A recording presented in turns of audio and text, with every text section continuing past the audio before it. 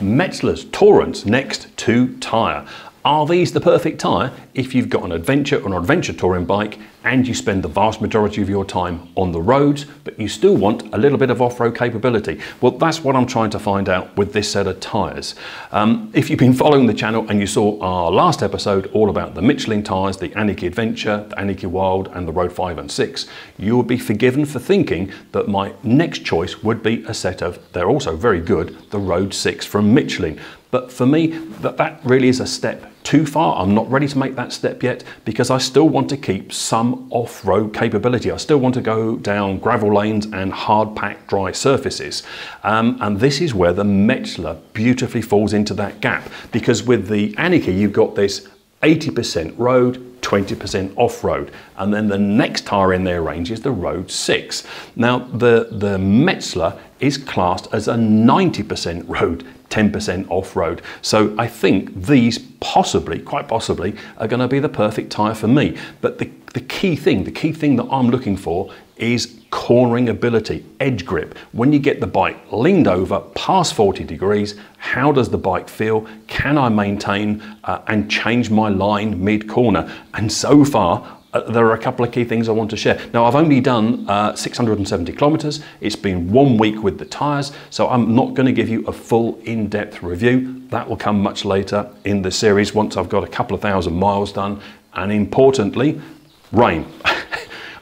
On tour, it nearly always rains when I go away, so I want to find out what it's like, and so there's no point doing a full review until I've got a couple of thousand miles.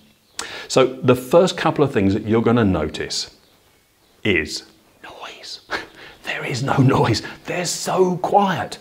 If you've been used to either of those original OE tyres, the Bridgestone or the Michelins that come fitted as standard on the GS and GSA, they are quite noisy. It's not a fault of the tyre. That's because they're designed to cope more capably off-road. And that's just because of the design of the tread pattern.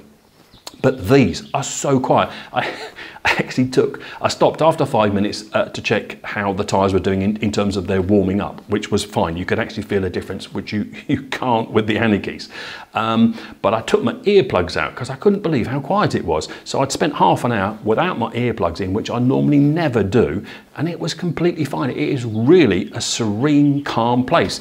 The next thing is they steer beautifully. They're very neutral in the way that they perform, and you've probably heard that term, a neutral handling tyre. So what does it really mean? Well, for example, let's go at the other end of the scale, a sports bike tyre. A sports bike tyre is designed to handle high acceleration forces, high braking forces, and to get you into those curves really quickly. So those tyres tend to tip in to a corner very quickly. So that's the opposite to a neutral tyre. Whereas what these will do, they're obviously going to corner very well, but that tipping in process is much more controlled, and it's fairly neutral all the way through from vertical to 45, 50 degrees. And that's exactly what I'm looking for with this tyre, because the Aniki Adventure tyre, after about 40, 45 degrees at the most, they fall into the corner.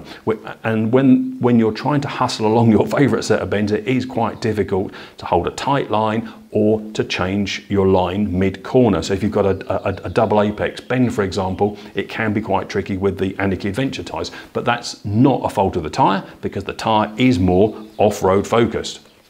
So far, so good. So in this first week, I've done 670 kilometres.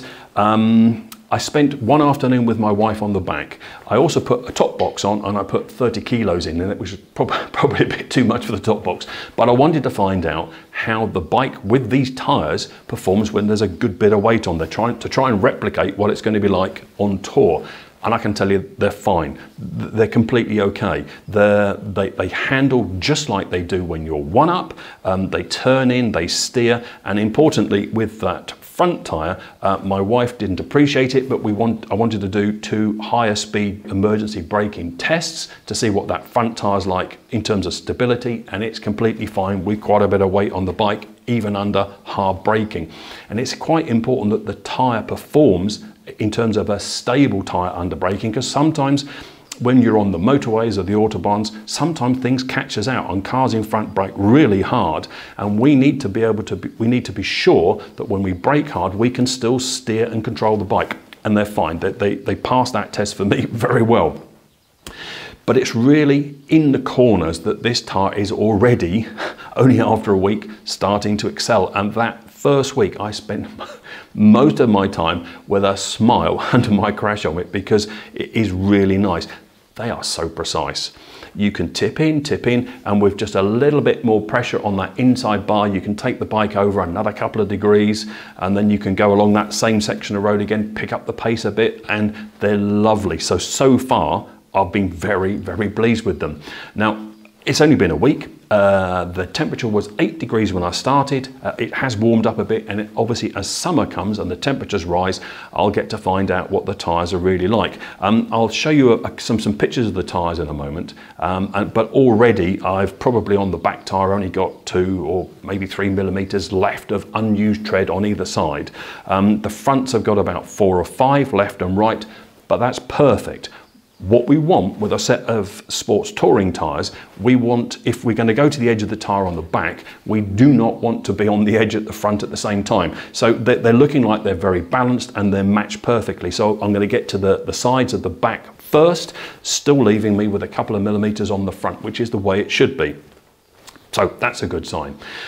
So I'm going to come back and do a full review later in the series, but there are a couple of things I want to share.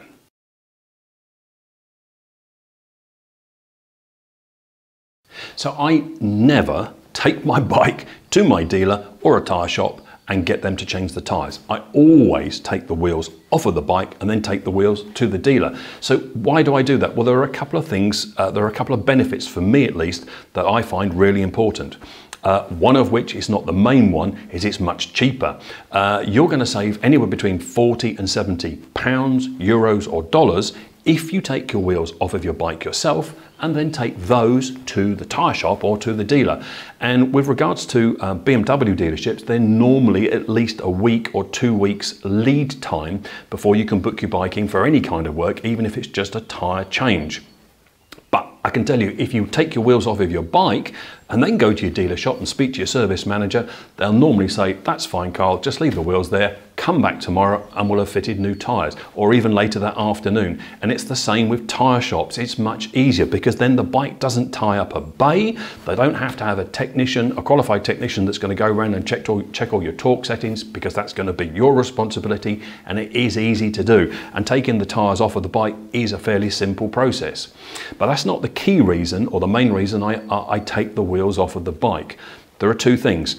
The first one is brake maintenance. I talk about brakes quite often on the channel, and let me tell you, I honestly believe brakes are the single most important system on our bike, and keeping them in tip-top condition is our responsibility. And it's not just about checking the brake pads. We have to take those, if we take the wheels off of the bike ourselves, we have to take those calipers, those front calipers off to get the wheel out. And this is a perfect time to do some maintenance and some cleaning of our calipers.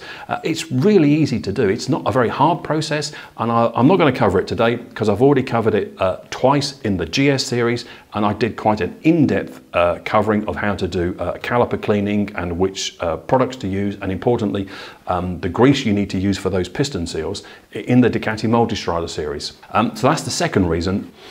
But the last one, this is interesting, on the adventure bikes, especially the GS Adventure and the GS in the rally spec, we have spoked wheels. It is our responsibility to check those spokes. Nobody's going to do that for you. If you go to your dealer and you want them to check it, you need to specifically tell them when you ask for new tyres to do a check and adjustment of your spokes. And if you ask them to do that, you're going to have to pay for it. But it is our job as owners to check the spoke tension. Now, there are a lot of people on the forums that complain about spokes coming loose, and I've actually seen several customer bikes with the spokes almost rattling around in the rims, and that is not a fault of the manufacturer. That's not Triumph's fault or BMW or KTM's fault. That's our fault. That's poor maintenance. If you ride your bike regularly off-road once a month, yes, once a month, you should be checking the tension on your spokes. As always, thank you very much for your time. One thing, if you haven't subscribed, please think about subscribing to the channel. I don't release videos every single week. I take quite a long time to put my videos together, and I tend with the technical ones to do quite a bit of research, and it takes me a lot of time to put them together. So you're not going to get notifications every week saying there's another video from Carl. I would like to have, for example, the new Triumph Tiger for a couple of weeks to try it and compare it as I've got a GS and see what it's really like. Same with the new Ducati Multistrada. I'd like to spend some time on them. Now that's only going to happen if there are more subscribers to the channel. So I can go to Ducati and Triumph and KTM and say, hey, look, these are the people that follow. How about giving me a bike for a couple of weeks so that we can do a proper test, not just an afternoon ride, which I'm really not interested in doing. What's coming up next? Visor Technic. If you've been following the channel, you will already have seen several times, there are several videos about these really quite incredible indicators that I fitted to the GS that have removed and solved the problem with the multifunction on the back and those amber lights on the front, which are now white.